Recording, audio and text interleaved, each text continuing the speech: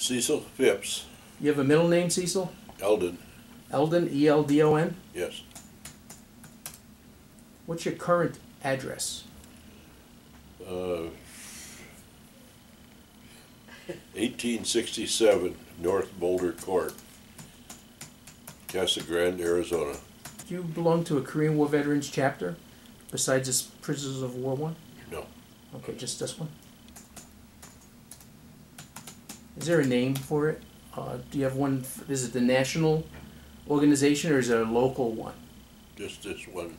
And The Association It's of Ex-Prisoners of War. Korean War XBW Association, I think. where were you born? Fort Dodge, Iowa. Your date of birth? 5/20/30. What's your education? High school. What did you do before you went into the service? Oh, I worked at 2 or 3 different jobs. I trimmed trees, worked for a tree trimming company, and I worked at Hormel's packing plant in Fort Dodge for a while. Rosedale Creamery. And where I else? worked at the Rosedale Creamery. Worked there all through high school. Were you drafted or enlisted? I enlisted. With your best friend. Yes, with my best friend. And what branch of the military did you Army. enlist? Army. And what rank did you achieve? Corporal. When you enlisted originally, did you right away go to Korea or? No, I took basic training in Fort Riley, Kansas. My friend and I were separated during basic because he got sick and had to go to the hospital. And so that, of course, he had to make up the time, so they put him in a different company. So you went to basic training with how many months? 3 months. 3 months. And then I had a 30-day leave of absence. And then I went over to Okinawa, actually. And I was at Okinawa about a month, and the war broke out. And then they started pulling all the people they could spare to ship to Korea. So you went right from Okinawa to Korea? Yes, on a Japanese fishing boat. With lots of other men? With lots of other men? Yes, we landed in Busan, Okay. which was all the territory they had at that time. Everybody was squeezed down. Yeah, So you landed in Busan. yeah. And I was assigned to K Company, 35th Infantry.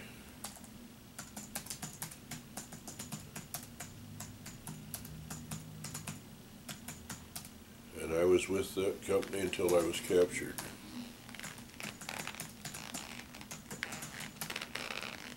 Okay.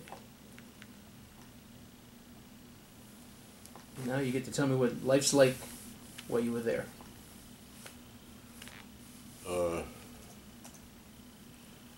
At one time, when we were moving north, we had an accident. A truck rolled off of a bridge and down into a gully. I was on that truck. Did it just get hit or something? Well, I got thrown out of the truck and landed in a creek bed. Did the truck get hit by? It was raining, and it was a bridge that they had just built to carry these trucks across, and it was muddy, and the truck just got too close to the edge and it slid off. And so anyway, everybody on that truck was sent back to the first aid camp. And I was there about 3 days, and they were going to reassign me to another company, and I told them I'd just soon go back to the company I was with. So they said, go ahead. So I hitchhiked back to the front lines. Just maybe one of the dumber things I did, but that's all right.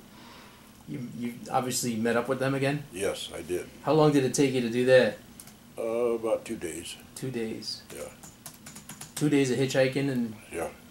but I'd catch a ride with a truck that was going part way or whatever, and then every time I'd see an outfit, I'd ask them where K-35 was. They'd say, well, it's on over that way someplace. So I finally caught up with them. What battles did you participate in?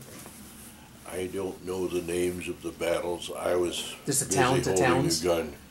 The what? I was busy holding a gun. I don't know the names of the battles. Okay. But we walked basically all the way from Busan to the Chinese border. Whoa. We did do some leapfrogging at one time, which is they'd haul a bunch of guys ahead, and then they'd walk, and then the next batch they'd haul ahead, and then they'd walk. So there was quite a bit of that for a few days. How long did that take you? How long did that take you to get from Busan to the Chinese border? Till the 28th of November.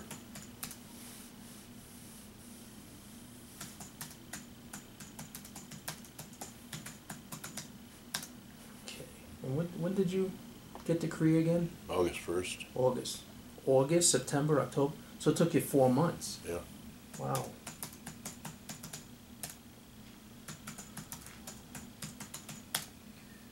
Wow. The weather must have been pretty warm. Well, it August, was September. up until October, November. Then it started cooling down. Yeah. Did you have the proper clothing and boots or Summer issue. summer issue? Summer issue boots and coats. Boots, coats, the whole thing. Okay. And a field jacket was the only jacket I had. Oh boy.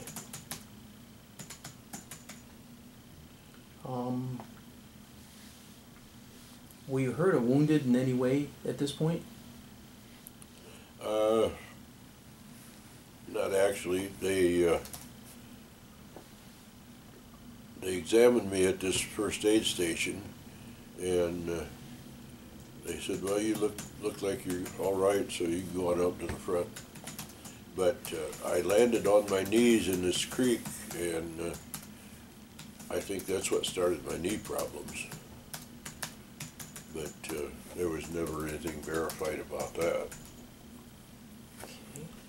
But he's had 4 knee replacements. Oh, and that's all, you think it all originated then? Yes, That left knee, right knee? both. Both knees? Just from jumping out of those big trucks or something, or? Yeah, probably when we went off of the bridge, I suppose, and of course there's rocks in that creek Oh, bed. yeah, hit the truck or hit the creek bed. Wow. Did the other guys get hurt too? I don't know. They took us all to the aid station. I don't know what happened to any of them because they split us all up from there, and I didn't see any of them again.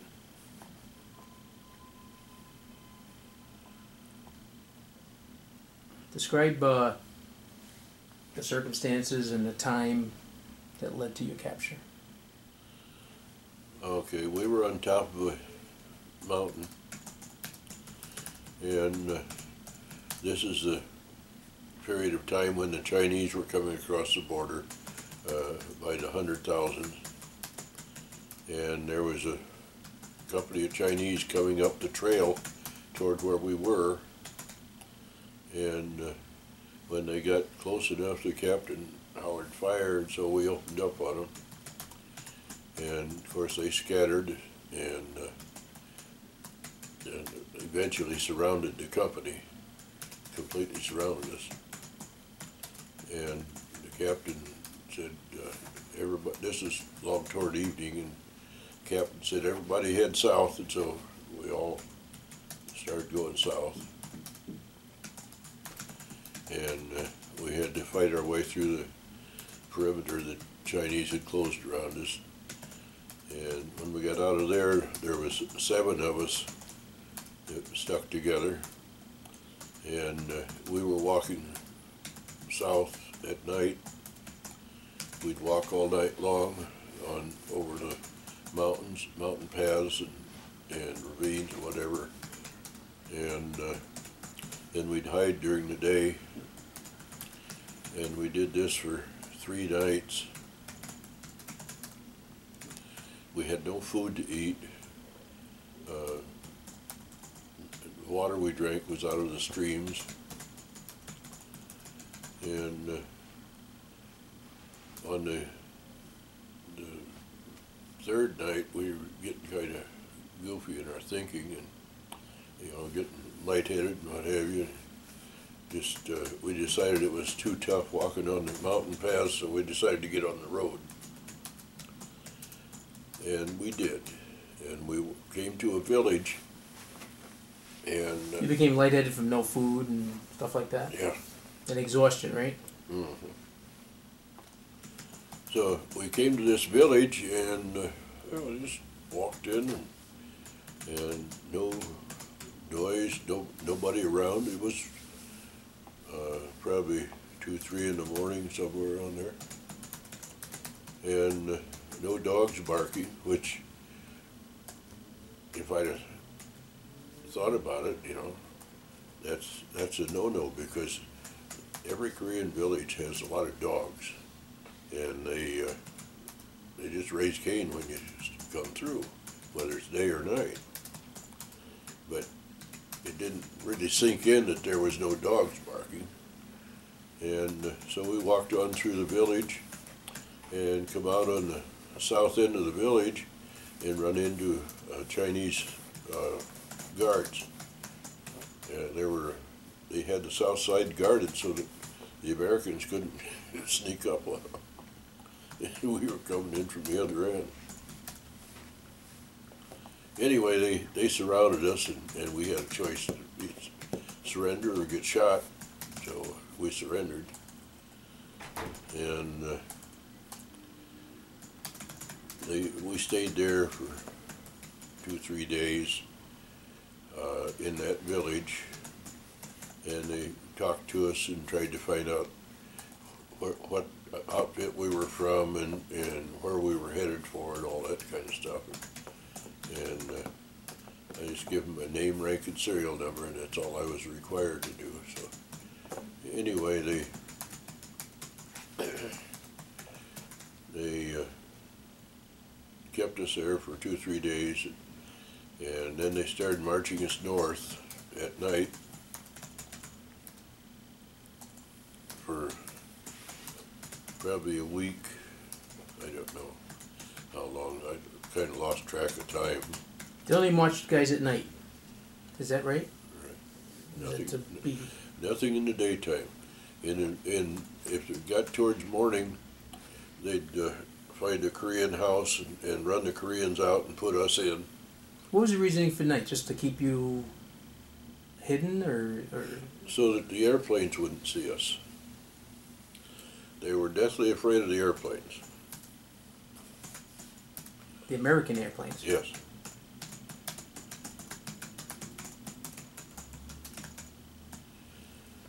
So you kept marching. Then we marched north for, I don't know, a week or so.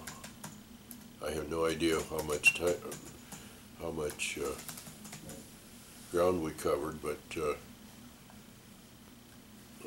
a guy at one time told me that it was about 300 miles from where I was captured to the border.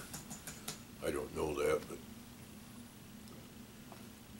anyway, when we got to the Chinese border, well, another thing, they made you take off your shoes when you went into one of these buildings, and They called a hooch or something. Is that the name they gave to these little houses? A hooch or a house or something? Well, that was the name of the French group gave. Yeah, it's a shack basically, or Well, yeah, it's the houses are built out of probably young timber, about so big around, and they have grass and straw woven between the sticks and then plastered with mud on both sides. And then they have a thatched roof on it, which is made of straw. And it has a mud floor. And there are usually two rooms. The room they lived in and the kitchen. And in the kitchen room they had a recessed floor in it, and they'd build a fire, and the smoke from the fire would go out underneath the other floor and up a chimney on the far end. So to keep the floor warm. Yeah. So it's like indoor heating. Yeah. And that's pretty much all they had for heat in those places. This building was off the ground a little bit, No. or it was on the ground, Out on the ground. and they made these like tunnels for heat or something. Yes. They would take a rock, or just to make a tunnel out of rock. They'd take two rocks like this and set another one flat across, and then they'd put mud over the whole thing and make a fairly smooth floor there. So like an underground culvert almost, but Yeah. for heat. Yeah. Kept going more north. Yeah, we just kept going north all the time. And of course you had to take your boots off, and it was getting cold at night. And in the morning when you come out to put your boots on, they may not be there because the Koreans might have wanted them. Some of the guys had just got new shoes or new boots. Mine were pretty old and beat up. I hadn't got new ones since I hit Korea. And I suppose they decided they'd take the new ones and help themselves. But anyway, then the only alternative was to walk barefooted or wrap rags around your feet or whatever. So the enemy was taking your boots?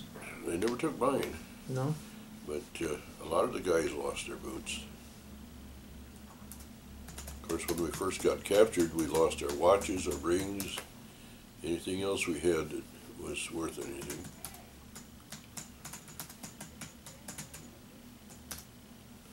But we got to China, and we walked across the river into China, walked across on a bridge. And You said not a bridge, you walked across the on a frozen? bridge, yeah. You walked across the bridge? The Yellow River? Yes.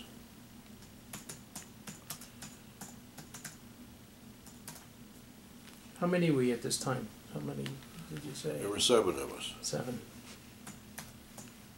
The original 7 that I was with when we were captured. And they kept us in a large building over there, like a community gathering building, or like a community theater or whatever. And they marched us down the street during the day, you know, and let the people see how they'd caught the Americans, and I suppose, I don't know what all they were thinking, but They put you on display. yeah. And you were missing in action from November 28th till February 12th, Yeah, sometime in February. sometime in February. That's the first that his name appeared on a list of POWs in February. And the Department of the Army would send my parents telegrams every once in a while that I had been reported missing in action, and that my name had been reported on the POW list, but there was no confirmation of that, things like that. And I have most of those telegrams yet. Oh.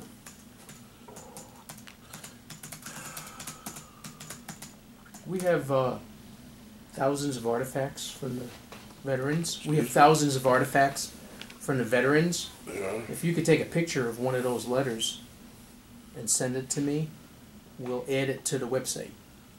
If you go to our website, there's thousands Okay. of things that people have brought to us. We took photographs of it, but I don't want you to mail it. It's too important. Just take a picture of it. Okay. So they sent notices to your parents that you're missing in action. And what happened next?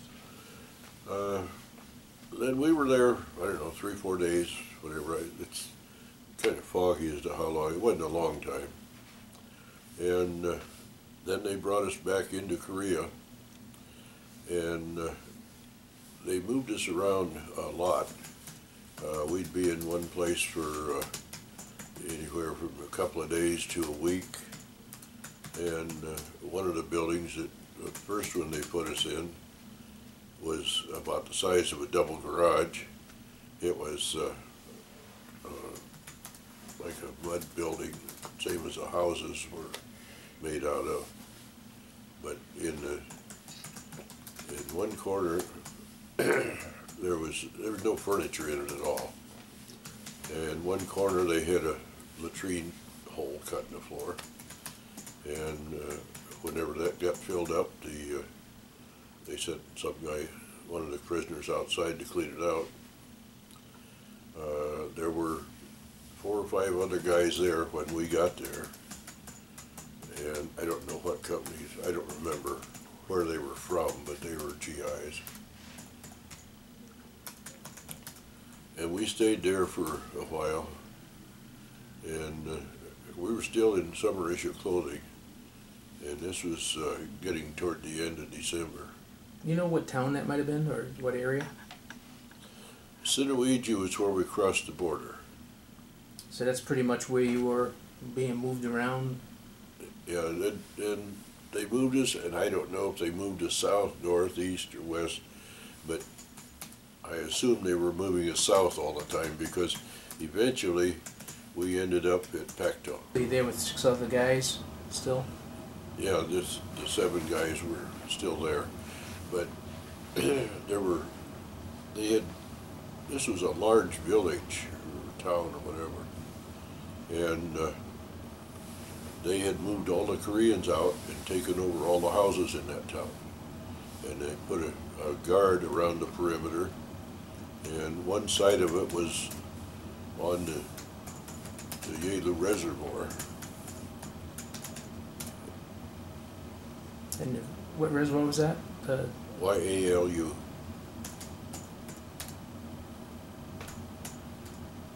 And I'm probably not pronouncing those names right. That's okay. That's the way I learned them. By this time, the water must have been frozen or getting pretty cold. Oh yeah, this was toward the end of December, and the weather is very similar to Iowa's weather, so it was cold. It must have been freezing with just a summer issue. Yeah, yes, it was. So anyway, we got to Pacton, and they put us in these mud huts that were scattered all over it was a kind of a natural valley coming up away from the reservoir, and there were houses all over the hillsides. They put us in these different buildings, and I stayed there until August of '51. But there were 1,500 men died there that winter because of the cold, the bad food, dysentery, just a lot of sickness. And they just gave up. They just gave up. And a lot of them just gave up. They couldn't force themselves to eat the food. So you starved. And pretty much starved themselves to death. Now was like the wounded probably didn't get any medical attention, No, right? no medical attention. There was a doctor, a GI doctor, that you could go on sick call, but he didn't have any medicine. Ground up charcoal was the only medicine he had. Pretty much everybody was sick, more or less. Nobody was in good condition. And they had Your weight started out. I was 195 95 pounds when I got to Korea, and I was in very good physical condition. And so in the spring, in May, I was at about 75 pounds.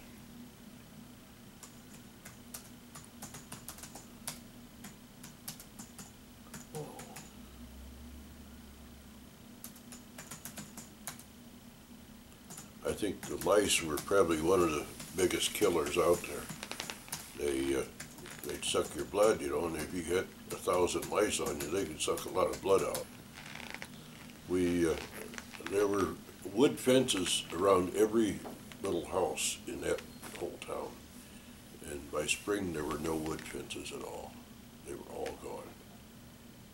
So it was used up by the soldiers, the enemy, and everybody? We had burned them for wood. It's the only access we had to firewood, so we used it. I don't know whether the Koreans used any of them or not, or the Chinese, but I know we did. You were eating rice, corn? Not much rice. We had corn. Just corn kernels, dried corn kernels? They had some ground corn. They had maize. Sorghum, millet. Sorghum and millet. Just. What is millet? I hear that word. It's. Birdseed. You know what they sell for birdseed around here? That's millet. That little yellow stuff, little tiny yellow pellets. That's millet. Where does it come from? It's a It comes seed. from It's just a seed from like grass or something? Yeah, it's like a grass that grows up with a head on it, you know, like wheat does. No green vegetables, nothing like that, and very little meat at all. Just once in a while they'd put enough in it to flavor it, you know, but they never got any meat. And they had a guard that his job was to come around every morning and check to see if everybody was there. And the only thing he could say in English was, "How many dead?" And he'd open the door and he'd say, "How many dead?" And every morning there'd be 2 or 3 anyway that died during the night. I say the average room was probably 10 by 12 feet. And they were packed in so tight that you had to lay on your side, and if you turned over during the night, everybody else in that room had to turn over, because when you turn over and you got your knees pulled up, it creates a problem for the next guy, so he's got to turn over. You see a lot of punishment of the POWs? Yes. Do you care to tell us? They had what they called a parade ground in a big flat area, and you'd see guys standing out there, almost constantly, different people, holding logs or something over their head. And of course it was cold out, and you're standing there freezing to death, and I don't know how they arrived at how long you had to stand there, but it would vary different. Some guys stood there a long time, and some of them, just a couple hours was good enough. And they did this for what crime or what offense? For whatever they wanted. You know, if you spoke unkindly about the Chinese, you could figure on getting punished if they heard you. Just if you were caught stealing food out of the kitchen down there, they'd stand you out there. That was a major form of punishment in that camp.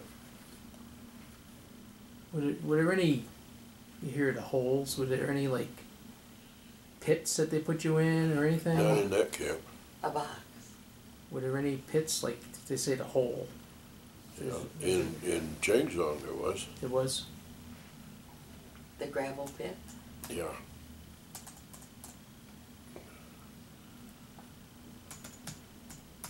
Did anybody try to brainwash you to be communists every day. every day. Well, how would they do that? Well, in Pectong, they'd stand everybody out on this parade ground, and the company commander there would give a big long speech, maybe a couple hours, in Chinese, which was, nobody understood it, of course. Then the interpreter would tell you what he said for the next couple hours. And all the time, it's very cold out there. You know, and they've got these big warm coats, and we're standing out there in summer gear. And the interpreter was Chinese? Yes. What are the things they kind of said? Just, do you remember? I'm sure you remember. It was basically the same thing every time. It was how bad the Americans were. They were warmongers. They liked to pick on Ridgway, General Ridgway in particular, because he happened to be in command when I was captured. That's General Ridgway? Yeah. And they would say bad things about him, that like he was a warmonger, and they'd draw ridiculous pictures of him, caricatures, and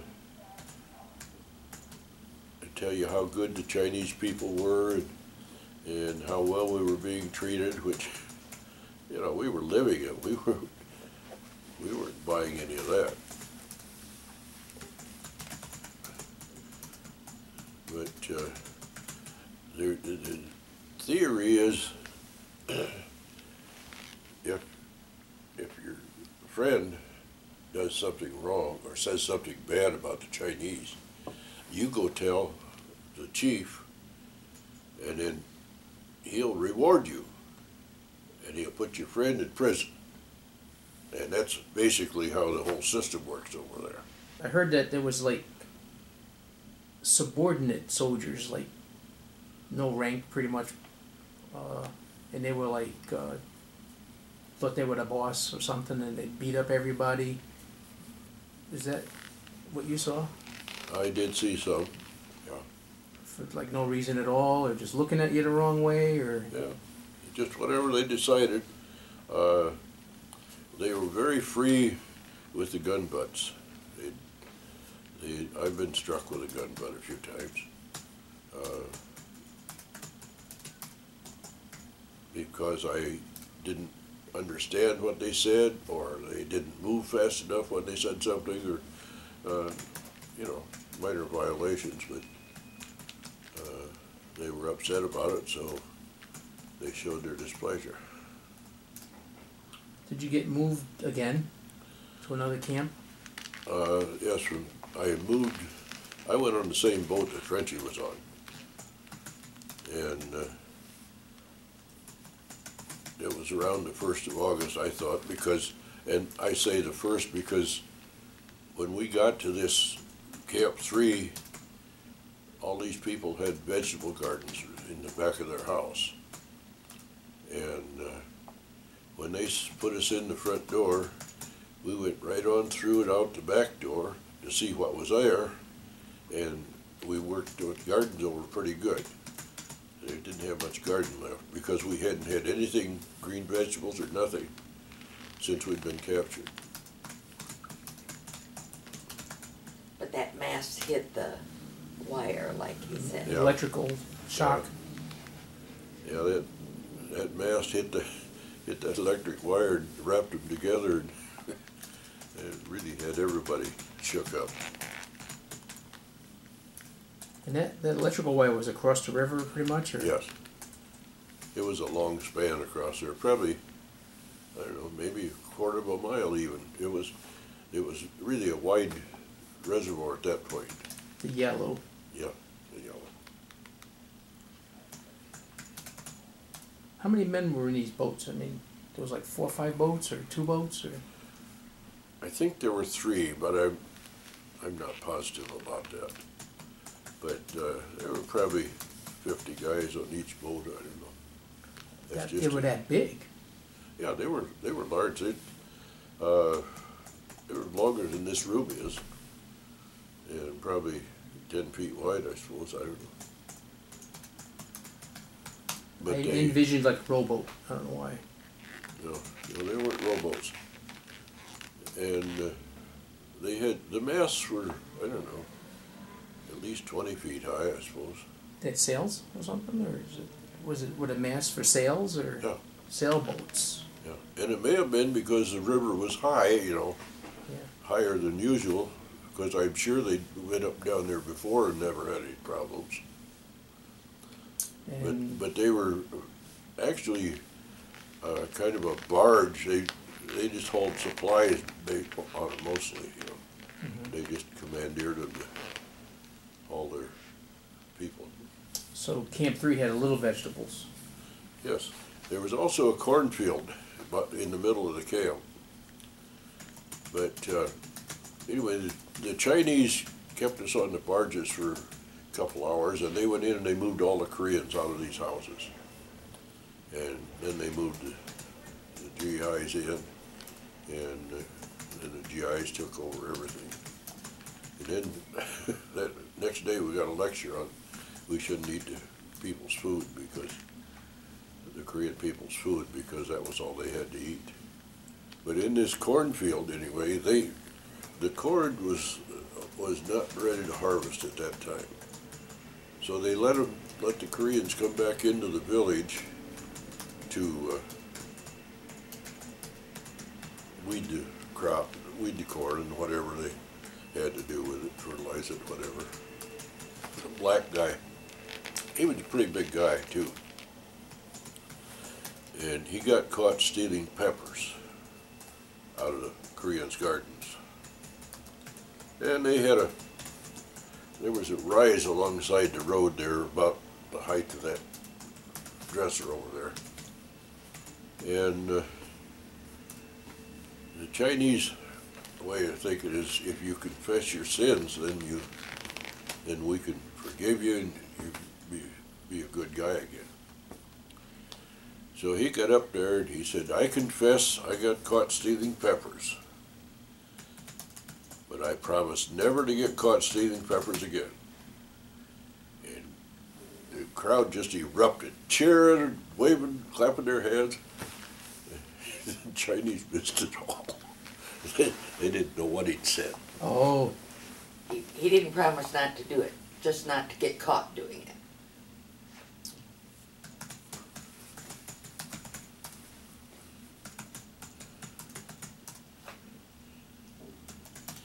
I heard that the black African Americans or black prisoners were kept separate.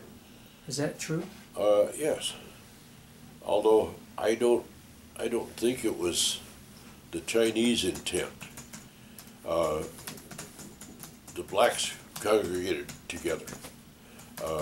In this building that Frenchie talked about,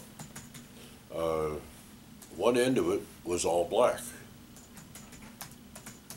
I think it was by choice, because they wanted to be with their fellows, you know, their own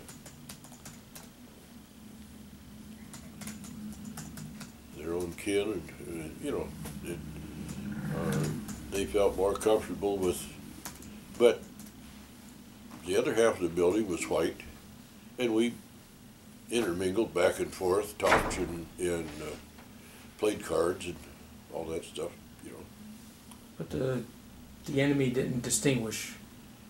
I don't think the enemy separated us. Mhm. I think it was just the blacks wanted to be all together in that particular instance. Now, I don't know about anything else. We had a group of Mexicans in Camp 3, and they all congregated to one building.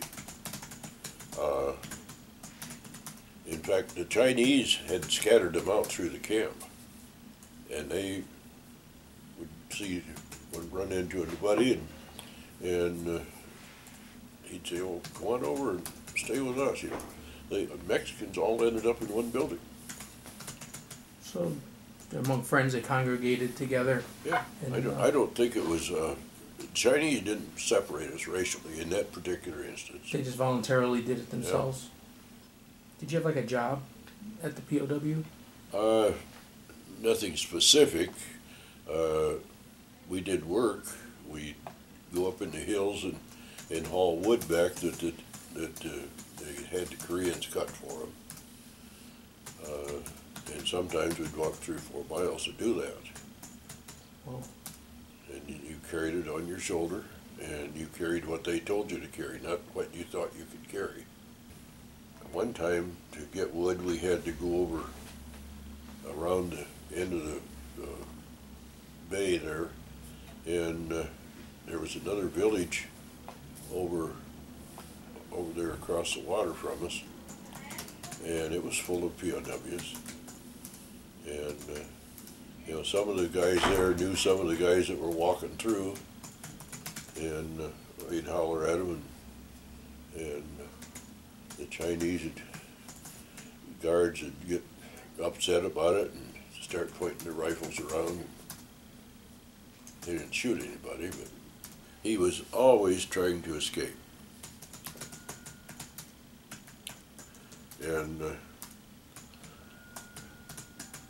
I always tried to help him out, you know.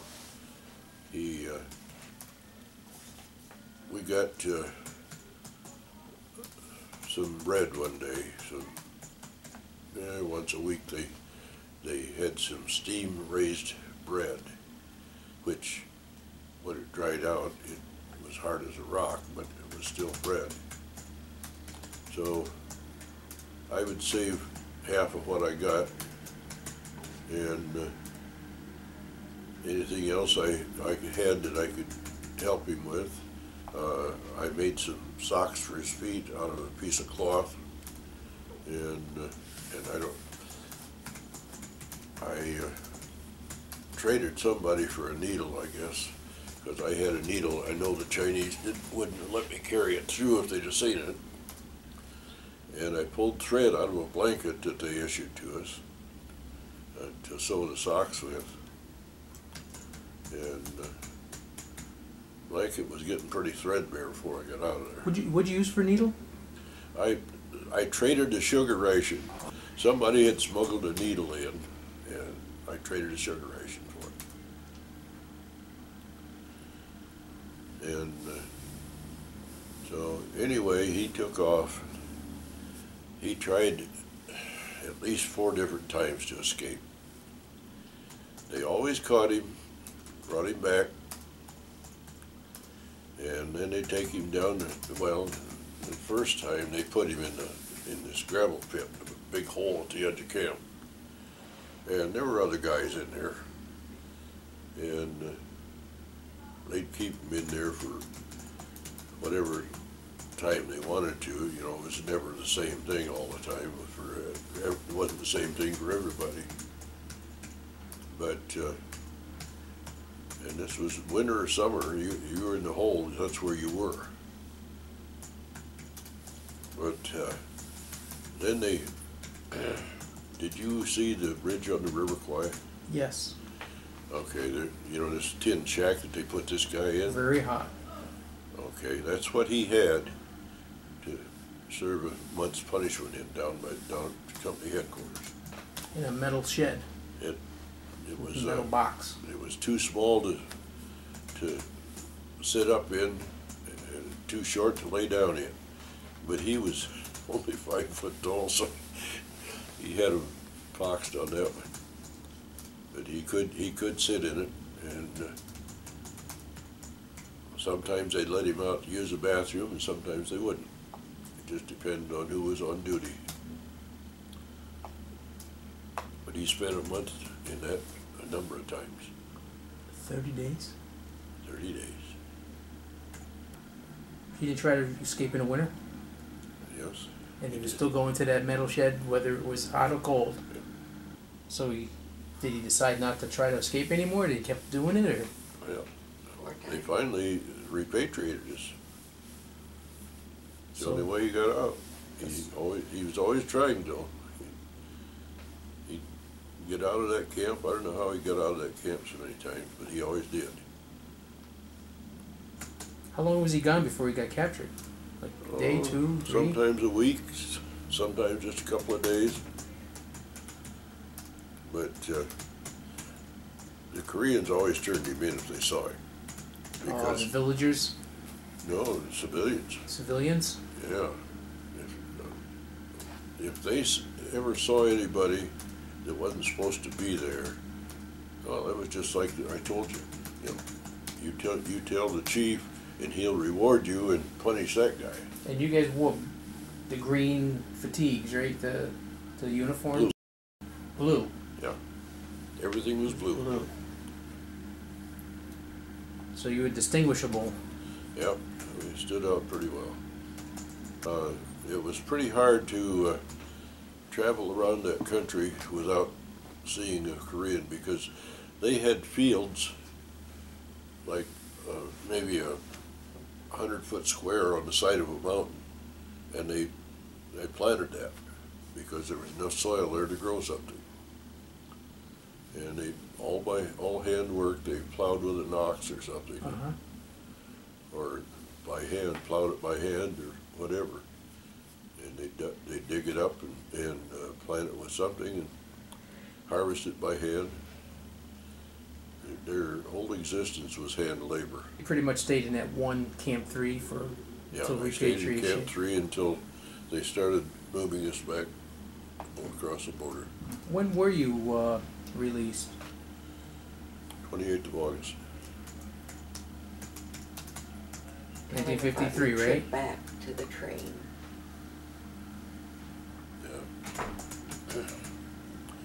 Yeah. They'd call out a bunch of names. They started around the first part of August in our camp, and they'd call out a bunch of names, and the guys, they'd load them on a truck, a covered truck, always a covered truck, so you couldn't see where you was going. And of course we didn't know where we was going, and they wouldn't tell us. So rumors were running wild. But anyway, the day that they called my name, we got on this truck, and they drove, I don't know how far, probably half a day's drive. They put us on a train in a ox car, cattle car or something. It had slits on the side. You could see out of the train, So out of the car. it was just a cargo train. Yeah, just a freight train. And as you going through the mountains, you know, you run around the edge of a mountain and you look out there, there's nothing there for miles. You know, just nothing but air. So it was kind of scary, really. And we were 2 days on the train, nothing to eat those 2 days. And then they unloaded us and put us on a truck again with a canvas cover, and drove a couple hours or so, and then they put us in another camp. And we were in this camp almost a week. We didn't have anything to do, just sit there and get into trouble mostly. Pretty much knew you were being released. You didn't know yet. We did not know. We were guessing, but we didn't know. Where you were They being didn't know if taken. they were taking him down the road to be shot or what. Yeah, they didn't know. They didn't say. No, they would never tell us. So then every day they'd call out a bunch of names in this camp, and there were other guys coming in all the time, and the guys leaving, you know. So there's all kinds of rumors going around. Because you didn't know where you were either, right? No, I had no idea where I was. Didn't know the name of the town or nothing. And so anyway, they called out my name one day, and loaded us on the truck, and a Chinese guard got in on the end gate, right just on the last seat. It had seats along the side, and so we drove down the road a ways, I don't know, 10, 15 minutes, whatever, and the truck stopped, this guard got out, another guard got in with a rifle, and we drove for ways farther, and you know, you lose track of time when you can't see anything around you. But anyway, this happened 4 times. The 4th time. The guard exchange? The guards were changing? Yes, the guard would change places. And the 4th time it happened, this Chinese guard got out and a GI got in. And had a pistol on too. It was a MP or somebody, or? an officer. Oh, And so he got in and he told us, "You're going home, boys." And that's the first we'd actually heard that. So they drove another, I don't know, 15, 20 minutes, whatever. And we got into Penman, John. The first thing they did was run us through a shower and spray us with DDT powder, because we had lice for years, you know, just. And then they give us clothes, give a new issue of clothing, and then we talked to the intelligence officers, and they wanted to know what we had seen on the way down, you know, as far as traffic, as for military traffic, and, you know, trying to find out if the Chinese were planning a surprise or something on us. And we hadn't really seen any big troop movements or anything. Nothing, because you were in a closed truck. And so then, after we got through talking to them, they took us out into a big tent where there were a lot of reporters from a lot of newspapers in the country, in our country. And there was a Gordon Gavick from Des Moines Register was there, which is a large newspaper. Say that, who it was again, Mr. Gavin? Gordon Gavick, G-A-M-M-I-C, I think, or I-K, I don't remember. From a big newspaper? Yeah, from the Des Moines Register. Des Moines? Yes. Des Moines, Iowa Register. Yep. And then he talked to you? So I talked to him for a while and told him some of my experiences, and then he wrote a big article for the newspaper. You have that, right? Yeah. You still have that newspaper article? No, we don't No. have that one. No. And then they fed us, gave us some food, and mostly meat and potatoes. I didn't get ice cream like Frenchie did, probably just as well. And then I got on a helicopter and I went to Incheon. Yeah, I was a day ahead of Frenchie. So you went on a helicopter Yeah, to Incheon? Incheon. That's where MacArthur landed, right? Yes. You got on a boat? Yeah, well, I think we stayed on shore that night, but I think next day we got on the boat, General Black, The same one that, same one as Frenchie was on.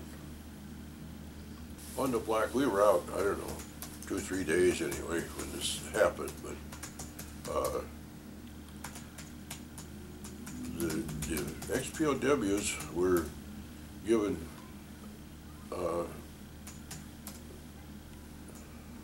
premium treatment. I mean, we got to go eat first.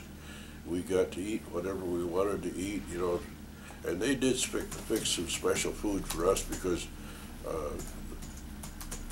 our stomachs hadn't had any decent food for so long. And they give us a lot of ice cream if we wanted ice cream, and I don't know what the meals were for the other guys, but I'm sure they fed them well.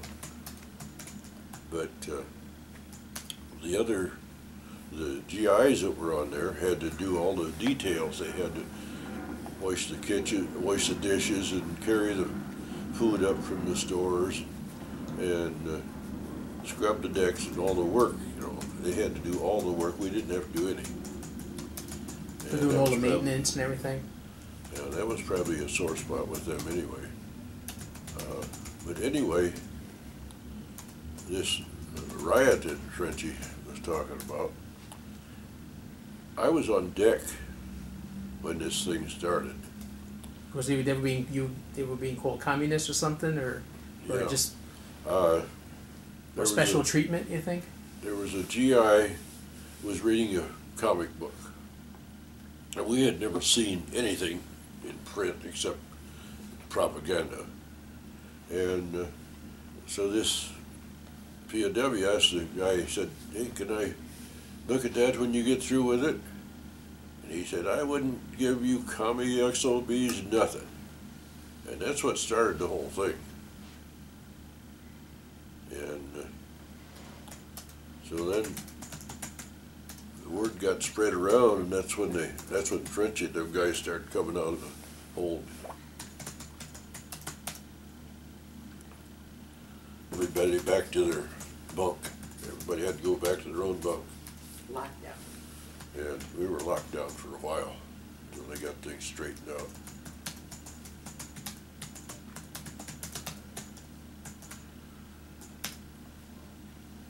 So where'd you land Briscoe. with Frenchie? Frenchie, yeah. But, see, Frenchie went to Presidio, and I had relatives waiting at the dock for me. I stayed there a week or so, and then I went to, I flew to Sioux City, Iowa, and the city of Fort Dodge sent a delegation over to the airport in Sioux City. The next Friday night, at the football game out in the stadium, they presented me with a watch, and had engraved on my name engraved on the back of it.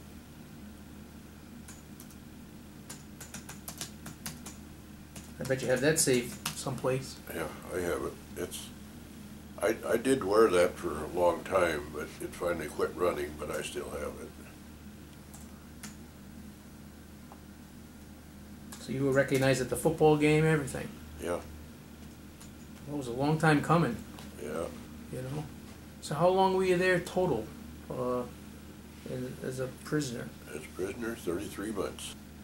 What is the most memorable part of your Korean War experience? Was going off of that bridge in a truck and ending up down in the creek, and then hitchhiking my way back to the front lines.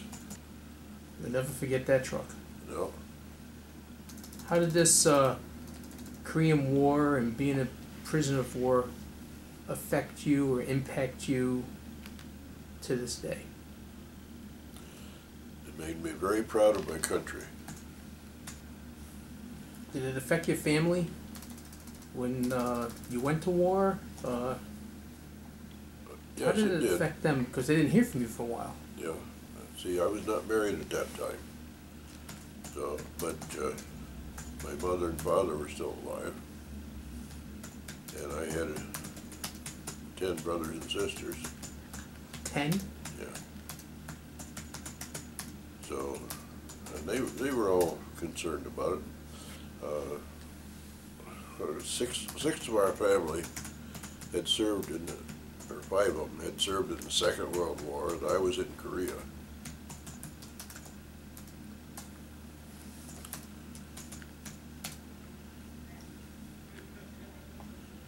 I had 2 sisters and 3 brothers during the Second World War that were in service.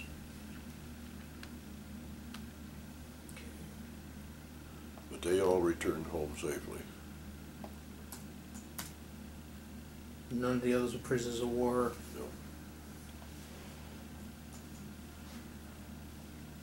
Any other thoughts, Cecil? You want to say, or anything you would like to say? Anything else you'd like to say that I didn't ask, or you have on your mind? Or why don't you join them? I just think that mandatory service should be required. I think a couple of years in the service with maybe 6 months in a foreign country, so that these people would see how other people live and how good they have it here. And it would wake them up and get a little more patriotism in this country. He is really proud to be an American. He didn't talk about it for 25 years. It was bottled up tight inside of him for 25 years. The battle was raging inside of him, but until he went to a prisoner of war reunion, some of his buddies had called him and said, "You have to come." And he went, and there wasn't a dry eye in the place with all the emotions that were relived. But I think it has really helped him through a lot of issues. And he is absolutely the best husband, father that a wife or family could have. And I like it. You answered all the questions, wonderful. Thank you. Good. Thank you very much. You're welcome. You get all this? Thank you for Thank you. preserving the story. We thank you.